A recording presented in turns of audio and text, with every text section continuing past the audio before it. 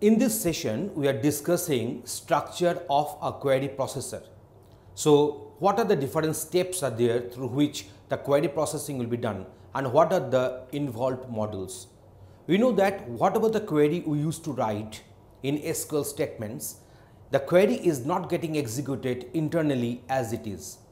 Before getting it executed, it will consider the required access plan, the securities, the data dictionary, all the other scenarios and aspects, and then the optimum query will be generated and that will be evaluated and executed. So that's why that is the purpose of the query processor. So to describe the structure of a query processor, we should consider this particular diagram. You know, this query is coming as input. It will be parsed at first. So parser will be doing the parsing. Parsing means it will check whether the query is in the proper syntax or not. Any kind of syntactic error is there, then that will be detected. We know the meaning of this term syntax means grammar, G-R-A-M-M-A-R, grammar.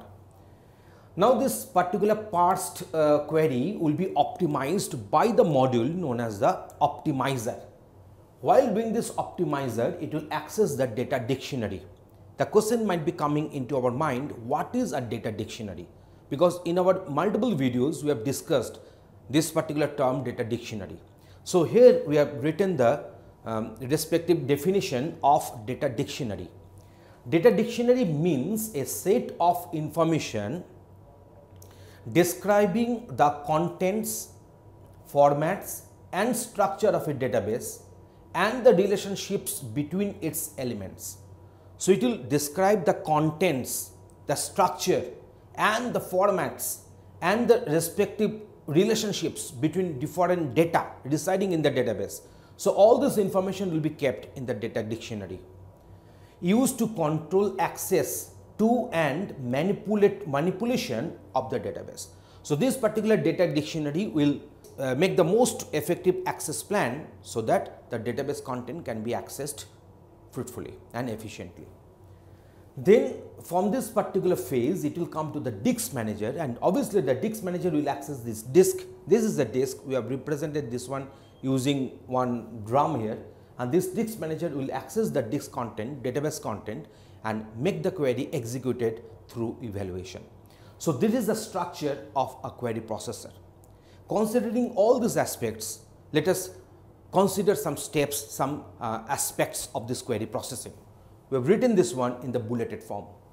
So query processing, also called query optimizing, is the procedure of selecting the best plan or strategy to be used in responding to a database request.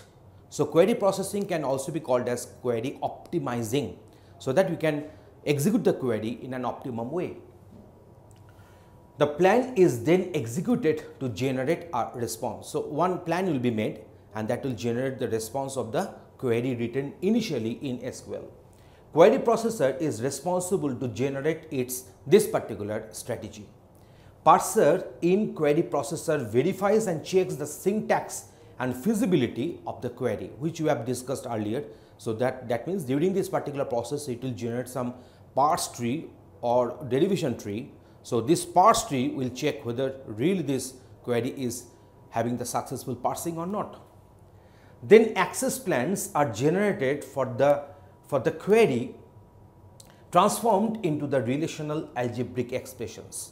So in the earlier video also we have discussed that this particular SQL statement will be ultimately converted to relational algebra expressions and using the relational algebraic expression operators. So those operators will be there and this query will be translated to that particular form. Now here we are using this term access plan. So in our multiple videos we have used this particular term access plan. So let us write the definition for you. What is the access plan actually? See, so access plan is a binary, I am just writing this one here.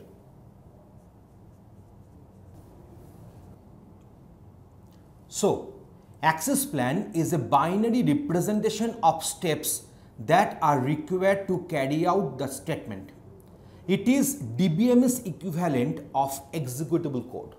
So this is known as the access plan. That means it will make the step-by-step processes or actions to be carried out. So this is known as the access plan. So in this particular definition, we have defined this access plan separately here in this particular definition and text. See, query modification is called for when the query is based on a view. You know that view means through a view, a user can see a subset of the database. So through that view, the user cannot see the full database because that is not required for that particular user. Okay, such queries have to be replaced by appropriate queries on base relations. So we know that it is known as also query substitution. These aims of query processing are to transform a query written in a high-level language, typically in SQL, into correct and efficient execution strategy expressed in a low-level language, implementing the relational algebra, and to execute the strategy to retrieve the required data. So in one sentence, we have discussed what is the actual query processing. I think after this particular discussion, whatever we have done in multiple videos, so we have got the idea what is a query processing, what is the structure of the query processing, what are the steps involved in the query processing, and how does the query optimizer work. So in the next videos, we'll be coming with different case studies and examples. Please watch all of them, and that will be the continuation of this particular topic, query processing. Thanks for watching this video.